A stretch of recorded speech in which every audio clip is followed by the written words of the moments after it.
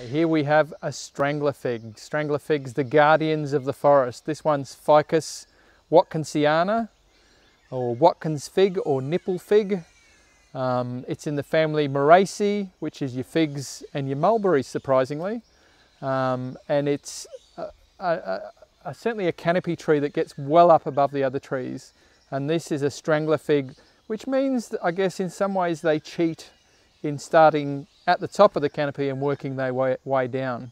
They're starting off as an epiphyte, a seed that starts way up in the top of another tree that's already established, and surviving all those dry spells and surviving up there in the sun without any contact with the ground, and slowly sending roots down the side of the trunk. It's a seedling that started up there in the canopy, sending its roots down. They've slowly surrounded the tree that it started on.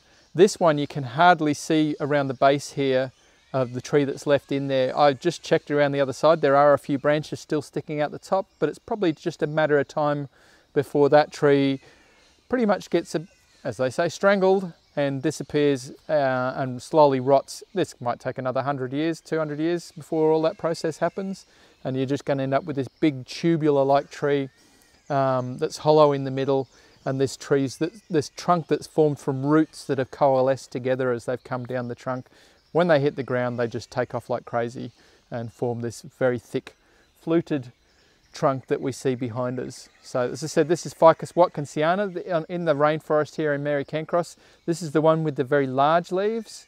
We also have Ficus obliqua, the small leaf fig. So it's quite easy for you as guides in here that you're generally dealing with those two trees. We've got the small leaf fig Ficus obliqua, this large leaf one with the Ficus watkinsiana. The small leaf fig also has a very small yellow to orange fruit when it's dropping. It's only about 10 mil. Whereas the fruit of the Ficus watkinsiana is about 40 to 50 mil. It can get quite a large fruit. Probably not the largest fruit on the range here. I've seen some much larger fruit down at Budrum, but it's still a good size, purpley black, quite tasty looking fruit. Like the edible fig, well, not so much like the edible fig, these have very specific, very interesting pollination mechanism. There's a wasp or several wasps that are associated with each type of fig and that do all the pollination.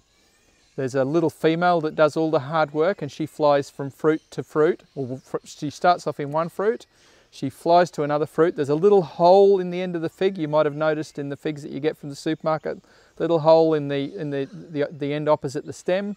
The little female crawls in through that hole. Her wings get pulled off as she's climbing in. She gets in there, she lays eggs, probably about 90% female or more, and 5 to 10% male. Then the males hatch before the females. They actually fertilize the females before they even get out of their eggs, and then the females gather pollen from that fig and travel to the next fig, and the whole process starts again. A question I'd like answered personally is what those wasps are doing for the other 9 months of the year when the figs aren't in fruit. But an amazing little story of coevolution over tens of millions of years with these figs and these fig wasps.